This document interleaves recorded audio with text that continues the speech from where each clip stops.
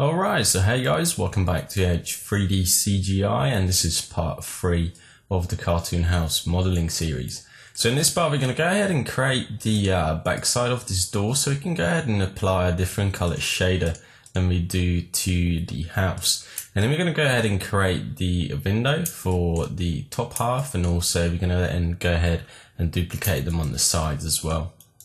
So let's go ahead and create this back plane for the door, and it's going to be very simple. We're just going to go ahead and go into a front view, and again I'm going to go ahead and turn on my wireframe mode just so I can see my house better. And then we're going to go ahead and create a plane, okay, and because I have interactive creation turned off, it will go ahead and create it there. Now, as you notice, probably for you it might be different, but for me, it goes ahead and creates it with loads of subdivisions. So again, what I'm going to go ahead and do is go into a channel box, okay, so Control A, and then go into my inputs of polyplane 1, and as you can see, subdivision width and height is all the way up on 10, so I'm going to go ahead and turn it down to 1 for now. So once we have that, I'm going to go ahead and rotate this, okay, so press E, rotate it a little bit, and then you can see it's rotate X in your channel box, and type 90 in there just so it's going to be straight, and then go back into our front view. So once we have that, I'm going to roughly move it into a right position, and again, go into my perspective mode and push it back a little bit, just so it's inside of our door frame. Okay, so roughly there will do. Go back into my front view, and then we're going to go ahead and start moving this around. So the first thing I'm going to go ahead and do is scale this. Okay, so it's inside a door frame, and again I'm going to go ahead and move it just in the center. So now what we could do, we could go ahead and add in extra divisions, or we could just go ahead and simply extrude this edge up and then scale it around. So I'm going to go ahead and tear off my edit mesh panel, go ahead and hit extrude, drag this up, okay, and right there you see it starts going outside of frame. So I'm going to press scale it in, okay, until it's inside my frame, and we can go ahead and turn on X-ray just so we see how far where this frame is sitting inside. So the X-ray button is right up here. Let's go ahead and extrude this guy one more time, okay, so I'm just going to drag this up, and then again press R on my keyboard to go ahead and scale it, and let's go ahead and do that one more time.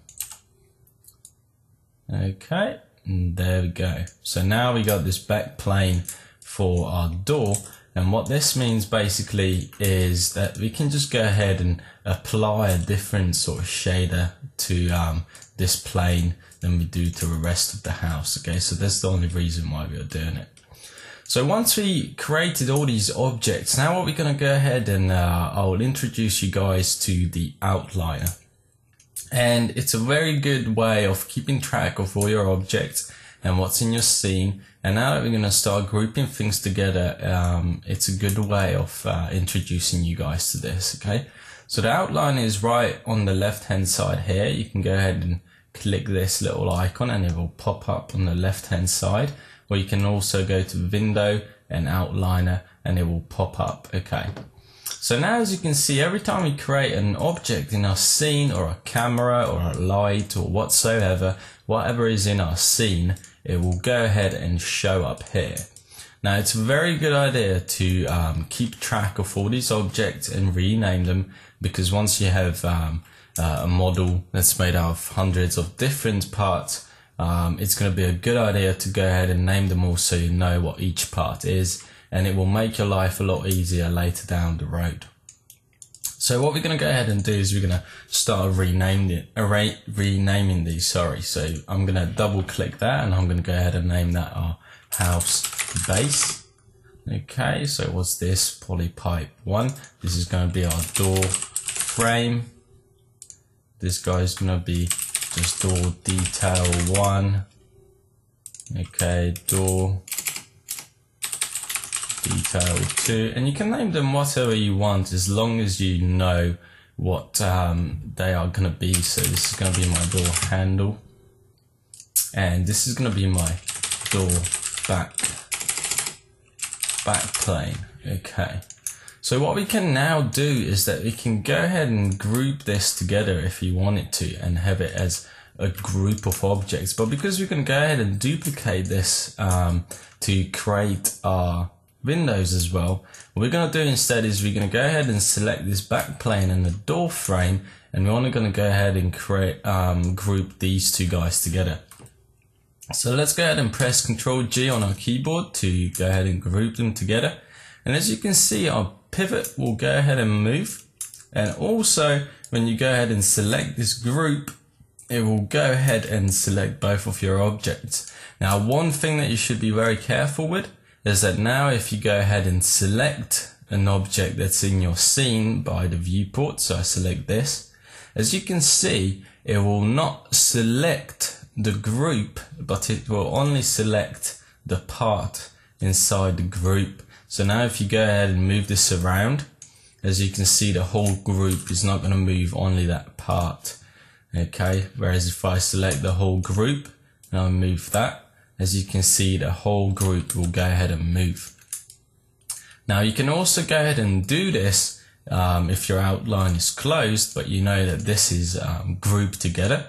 You can go ahead and select an object that you know is in a group, and then you can go ahead and press the up key on your keyboard, so the up arrow, and it will go up in the hierarchy and select the group node. Okay, so you can just go ahead and select an object, press the up key on your keyboard, and it will go ahead and select the group. So let's go ahead and have our outliner open, and we're also going to go ahead and, as you can see, our pivot, that now we group this object together, as you can see, our pivot is now in the center of the world, and we want it to be in the center of the objects. So what we're going to go ahead and do is we're going to go ahead and center the pivot for this object, and there are different ways that you can go and do this. You can go to modify, okay, and then go to center pivot, and it will do just that. Or you can go to hold down the space bar on your keyboard, go to modify and center pivot. Okay, it doesn't really matter, whichever is more comfortable for you. Okay, so once we have this, we're going to go ahead and start duplicating this around and moving the bits around to go ahead and give us our top frame. So let's go ahead and do that. I'm just going to go ahead and name this door frame. Okay, let's go ahead and put on the end that it's a group. Okay, so I'm going to select it there, press the up key to go ahead and select the whole group, and press Ctrl D to go ahead and duplicate this object. Okay, and as you can see, there's a second object that we just duplicated. Now what I'm going to go ahead and do is we're going to go ahead and scale things around to go ahead and give us our window. So let's go ahead and scale this down and then scale it in the center. Okay, let's go ahead and move this back around to the top. Okay, that's great. So now let's go ahead and move the bottom half of this up. So I'm going to go ahead and unsmooth this and then go to vertex mode. Now I'm going to select all of those bottom vertices and move them up. Okay, and then once this guy is close to that edge, I'm going to go ahead and select all these bottom vertices and move this up as well. Okay, now I'm going to do the same thing with the plane, so I'll just select the bottom vertices of the plane and move that up. Okay, and it's still a bit too wide for me, so I'm going to go ahead and select the whole group. Okay, and then just going to go ahead and scale it down this way, maybe a little bit that way, to give us our window frame. Okay, so that looks great. Let's go ahead and push this back in a little bit further, and now my plane is not showing, so I'm just going to go into my group node, select that frame, and go ahead and drag that out. Back plane, that's the one that I need. There we go. Okay, so our window frame is created. Now what we're going to go ahead and do is we're going to go ahead and just add I'm going to go ahead and add in a bar in the center, and that should be very simple for us to go ahead and do. So I'm just again going to go ahead and create a cube, go ahead and scale it roughly the right size, so scale it all the way down and then up like so. Then let's go ahead and move this into right position. Okay. So roughly there should do. Let's go ahead and grab these bottom vertices and drag them down. Do the same thing on the top. Okay, and it looks like it's a bit too wide, so I'm going to also, before we go ahead, let's go ahead and push this in. So I'm just going to press F to go ahead and zoom in. Okay, so I'm going to push this inside the frame, go into my front view, and let's go ahead and scale it down this way just to make this a little bit thinner. Okay, so once we have that, I'm going to go ahead and isolate. So I can go ahead and easily add in the supporting edges that this guy needs. So we're going to go ahead and add one on the bottom, one on the top, okay, and then one on each side. And do the same thing here. And again, we know that because this is a long face, we know that this supporting edge will move down quite a lot. Okay, so as you can see, I will move all the way down there. So let's go ahead and just add in two more. So go to Insert Edge Loop Tool, Options, make sure that it's multiple edge loops and set 2. Okay, and I'm just going to go ahead and scale this up to move it further up a little bit. Okay, so that looks a lot better. Let's go ahead and come out of Isolate. And there's our door. I'm in the window frame created. So what we're going to go ahead and do next is, now that this object is going to be our window and we know that this is finished, we're going to go ahead and group this in there as well. And you can do this again many different ways. You can go into your outliner, middle mouse button, and drag this object into the group. Okay, and as you can see, it will go ahead and put it into the group. Let's go ahead and name this as well, window middle bar. Okay, and again, this is not a door anymore, so you can go ahead and rename these to be a window. I'm just gonna go ahead and select that so I don't have to write it down again, and then just copy and paste it and rename our group as well. Okay, so now we have a group for our window as well. So now we can go ahead and just duplicate this around. But before we go ahead and do that, we're just going to go ahead and add extra detail on the bottom here. So it should be a lot easier for us to just go ahead and duplicate this guy and move bits around. So let's go ahead and do that. And again, this is a pretty good way of speeding up your workflow. Whenever you can, cheat as much as you can by duplicating mesh that you already made instead of keep creating new primitives. Okay, so I just duplicated that guy. Go into my front view. Okay, and I know I want it roughly there. And I'm just going to go ahead and select these verts, drag them out, and I'm going to go ahead and push these bottom two down to go ahead and create this sort of shape. Okay, and now I'm going to go ahead and push this in a little bit more, and we should really go ahead and add in some supporting edges here. So 2. I can go ahead and, oops, let's go ahead and select them 2 loops. And as you can see, because this is at an angle, it's not going to move it properly. So in this case, we should use our slide edge tool. So we can select the edge loop and then go to your slide edge tool and middle mouse button drag. And as you can see, that way it's not going to go ahead and change anything. Okay. So again, I'll do the same thing with the other one. Oops, too much. Okay, that should do the trick. Let's come out, isolate, turn off X-ray just to see how our object is looking.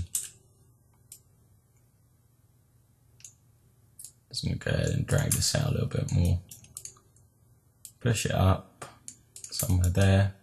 Okay, so that should do. Let's go ahead and rename this guy again. So rename this to be our window detail. or window bottom.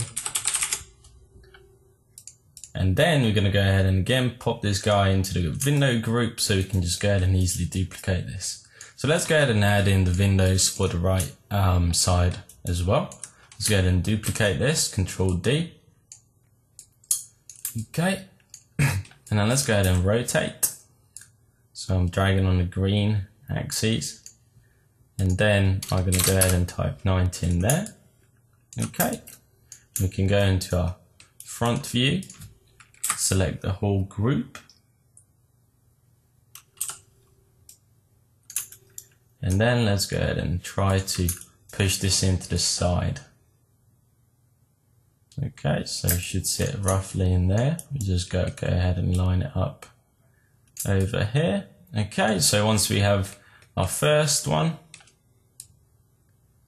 I'm just going to go ahead and duplicate this one more time and move it across to the other side.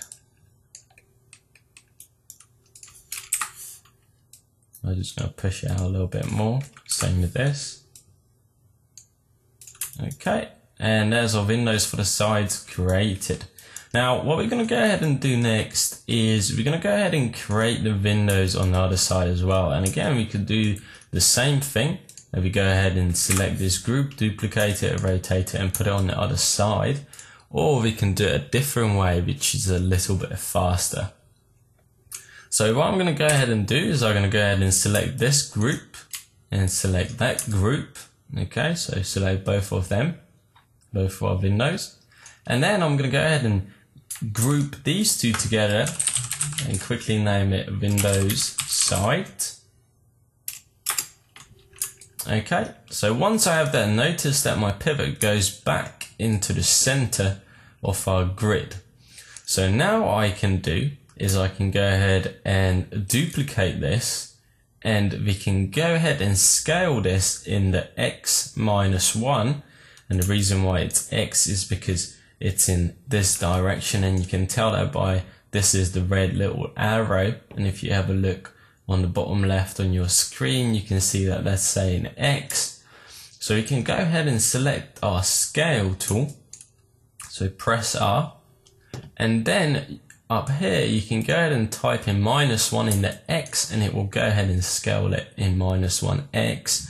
Or you can simply just put a minus sign in front of X. And this is actually very important, because if you go ahead and scale this around, your X is not going to be -1 anymore, it's going to be -1.5 or something. So if it's, let's say, X 1.5, and you go ahead and scale this in -1 to flip it onto the other side, it will go ahead and look really weird, and it's not going to go ahead and scale it properly. But in this case, our X is 1, so we can just go ahead and put a minus sign in front of the X and hit enter.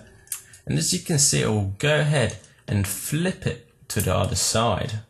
Okay, now in this case, because our mesh is not exactly lined up with the center, it's not exactly at the right place, but then we can just go ahead and press W to go ahead and push this back in, okay, where it's supposed to be, and this way it's a lot faster.